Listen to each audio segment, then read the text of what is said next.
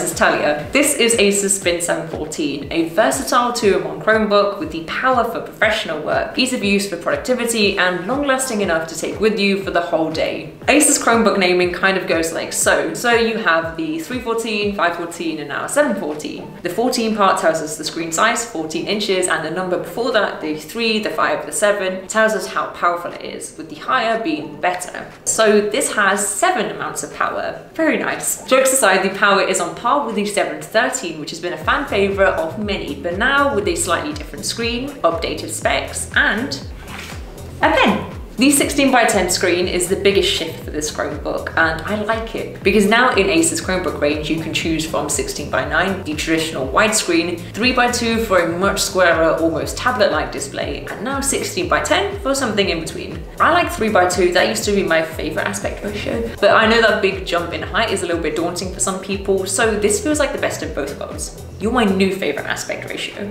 The resolution is full HD with that extra inch of height and teeny tiny bezels around the outside to make the most of its 14 inches. The display is an LED backlit touchscreen with an antimicrobial glass coating to reduce stains and odor-causing bacteria from your grubby little hands. And it's IPS, which means great viewing angles with 340 nits of brightness and 100% coverage of sRGB. It's really vivid and plenty bright, so it's great if you're working under harsh office lighting, kind of like these studio lights. Also, if you're wondering why it's turned around, it's because I decided to perform a factory reset on it right before I filmed this video, so it's just, there's not much to look at right now. I promise I will get some really nice shots of the display after I'm done, but for now you can just, you can look at the back of it.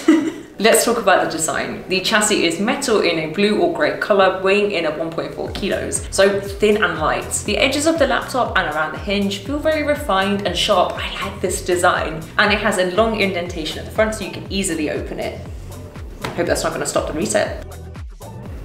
That's satisfying. There's a backlit keyboard and a glass-coated trackpad and a fingerprint sensor off to the side for quick and easy logins. Just underneath that, there's the included USI stylus that slots in nicely to the front. This is great for taking notes, creative work. It has good sensitivity and precision, so no complaints from me here. And it charges in 15 minutes to give you 4 hours of use. And although the 714 may look tiny, it is also mighty with an up to 12th gen Intel Core i7 processor and Iris Xe graphics, so you can even do some light gaming. There's up to 16 GB of low power DDR4 memory and 512 GB of NVMe SSD. This is really nice because a lot of Chromebooks and Chrome devices put the bulk of their storage in cheaper eMMC storage rather than the much faster and more dependable SSD storage. So this is great, I like that inclusion. And with this being a convertible device, there's 4 different display modes, so you can use the Chromebook any way you want. As a regular notebook, as a tablet to relax on the sofa with after a hard day, do some browsing, play some games in its display mode so it can act as like a mini TV, great for conference calls or watching videos, or in the tent mode, which I'll be honest, when I first saw it, filled me with anxiety. But it is essentially like the display mode, just with less surface area needed. So this is great if you're cooking in the kitchen, don't have a lot of room, and want minimal contact with messy areas. And it also has a really sturdy screen in this position, so if you're at work and need to do some annotating, this is ideal because the screen won't jiggle around as much.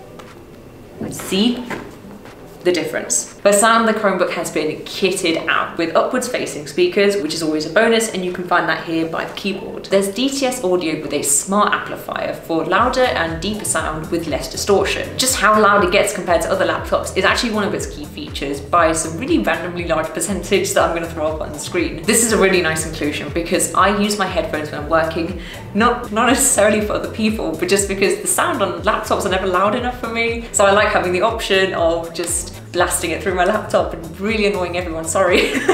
Shouldn't admit that. And it's also military grade durable, so you can rely on its sturdiness. It may be convertible, but it's not delicate. Drop test! No, I can't do it, I got scared. But it is good for drops up to 1.2 meters. You can take Acer's word for it, not mine. For connectivity, we have Wi-Fi 6E and Bluetooth 5.2, and in terms of ports, we have a full-size HDMI, 2 USB Thunderbolt 4 Type-Cs for fast data transfers or connecting to a second display, and it uses a 56 watt-hour battery, and the battery life is great. It's up to 10 hours, so you can easily last the whole day. I like a 16:10 Chromebook, I really do. It makes general productivity more enjoyable while also still slipping itself into any work environment camera like a traditional laptop. You get the benefits of the easy-to-use Chrome OS, regular updates from Google with the high-powered processor and super fast SSD storage, and the upwards-facing speakers are a big plus. I'll put all up-to-date pricing in the description down below, but let me know what you think of the Spin 714, and I'll see you next time. Bye guys. What do you mean you couldn't finish the reset? Try again! No!